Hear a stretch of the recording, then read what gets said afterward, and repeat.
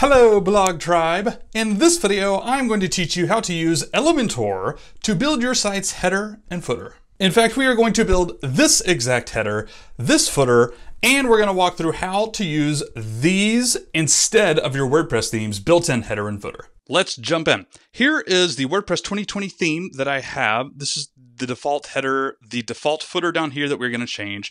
It's worth noting that you can do this with any WordPress theme. We're going to be replacing your header and your footer. Any theme, doesn't matter. Elementor is going to work. Now, before we do this, before you design it, here's an overview of the theme builder, the process. First, you create a template, a reusable template. You design it, you style it, you add your logo, your menus, header, footer, whatever.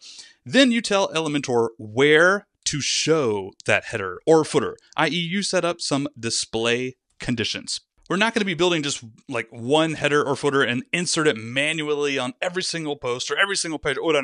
We're going to build one template and we're going to set it up to show across our entire site.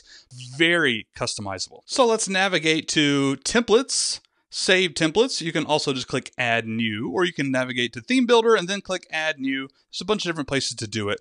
We're going to add a new template. We're going to select header or footer. We're going to do a header first. Here is a header. We're going to name it test header, and we're going to click create template. As you can see, Elementor Pro will bring up some like handy starter templates that you can choose from just to be as a starting point or literally just use. We're actually just going to use it and maybe customize it a little bit. I'm going to hover over and click insert. These are nice to use, by the way, just as a starting point.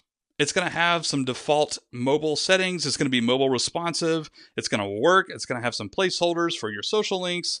It's nice to start from something, not start from scratch. So that's what I'm doing here. So let's customize our header a tiny bit. This should be a site logo.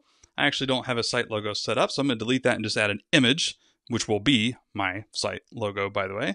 I'll just drag an image on there, choose my PodCourse logo, hit OK.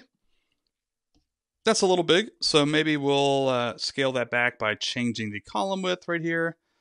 It'll be something like that. And let's go ahead and add in a menu, which I'll just search for, menu, nav menu. Let's drag it up in here somewhere. I actually don't want social links, so maybe I'll delete that one. I'm going to make sure it's showing the correct menu. There we go. Change the layout. All right, not too bad. I could change the little color up there if I wanted to. I could change how tall this is. Minimum height is currently at 180. I could make it really big or pretty small. Let's just keep it in here. It's always important to go through the tablet and mobile views to make sure everything looks okay. I could see it changed into like a fold out menu, which it's fine. It's not awesome, but it's fine. Customize this to your heart's desire, and then we are going to hit publish. Now, a few things are going to happen here. This is important. Where do you want to display your template? If I just hit save and close, I have now saved it. It's published it, but if I go to podcourse.com, you will see nothing, because that's actually a separate page there. It's not doing anything. I didn't set the display conditions, right? I created the template, I published it, I designed and styled the header. Now I have to tell Elementor where to show it. So there's a few things you could do here. By the way, if you ever need to find that after you hit publish, you go to display conditions right there. Add condition. Now by default, it just has include entire site. This will literally publish it on the entire site. I'm going to hit save and close, refresh this blog post, and it should go, boom. There you go. I removed the WordPress header, and so the styling is all switched up now. So by the way, what just happened is actually surprisingly important. You might encounter a few theme design errors or changes because you're taking away your normal themes header, which includes some styling elements. So when you add a custom header, you may have to change things for the rest of your blog with custom CSS, or you can use Elementor's theme builder or whatever. Just know if you encounter any issues, this could have something to do with it, and you'll have to investigate further from there. Also, I did not even realize that I had a little second menu in this little header thing. I'm actually just going to delete that. I just want this top part. So I will remove that one, hit update, and there we go. Now, let's do a quick footer, and I'm going to show you some more advanced display options. So I just closed the editor, and if we want to find these, by the way, you might actually have to navigate to Theme Builder. You can see it didn't show under Templates. It's part of the Theme Builder now. So there it is, Test header. And you can also find it right here if you have multiple headers and such like that. I'm actually going to create a new footer right here. Header, I'm going to choose footer, name it test footer, hit create template. It is going to bring up more example templates to choose from, sample templates. So here are some fancy ones. I want one with an email capture. That one looks pretty good. I'm going to hover over this, click insert. Again, I love using these pre-made templates just to start with because it has a lot of size, functionality, mobile friendliness already built into it, and I can just customize from here. So now I would customize it. This site is awesome. I might change up some of my menus down here. These are icon lists in Elementor. I might change it to a menu. I might do some different design things right here, yada, yada. Okay, so I'm going to publish this. I'm going to go ahead and start by adding it to my entire site first, just to make sure it works. Give it a little test right here. I'll open up this blog post. The header should still be working, which it is. Everything looks good there. Come down, and my footer is active right here. By the way, you might notice that I have two footers now, the default one that was already there, and I now have this footer. What's going on? It didn't replace it. Well, yes, it did. Some WordPress themes naturally come with a few headers, maybe even a few footers. For example, WordPress 2020 theme that I'm using right here, if I click on widgets, I went to customize widget, I actually have two footer areas. Two footer areas that I could remove these. And there we go. Now we're updated. I just had to remove all of the widgets that were still displaying in multiple footers, just made it blank, and now we're good to go. And just to test that, I'm going to head back to my blog post. Everything looks good right here. If I go to this page, this is an archive page, the blog, it should be working. There's my header. There is my footer. If I go to a page, not a post, but a page, there is my header.